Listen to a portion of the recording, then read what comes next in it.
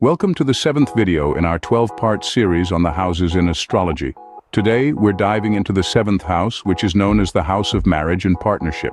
This house holds significance at a personal level, as it relates to your spouse or life partner, and can provide insights into the dynamics of your marriage, including the potential for divorce or remarriage.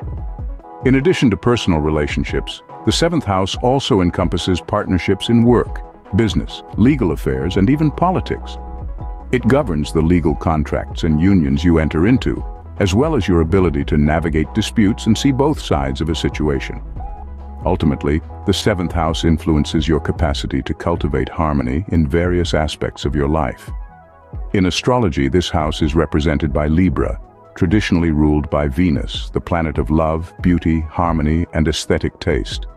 In modern astrology, it is associated with Vesta, an asteroid symbolizing the sacred feminine creative energy that empowers you to dedicate yourself to your aspirations and goals. Don't forget to like, comment, and subscribe for more insightful content. Thank you for joining us, and stay tuned for the next installment in our astrology series.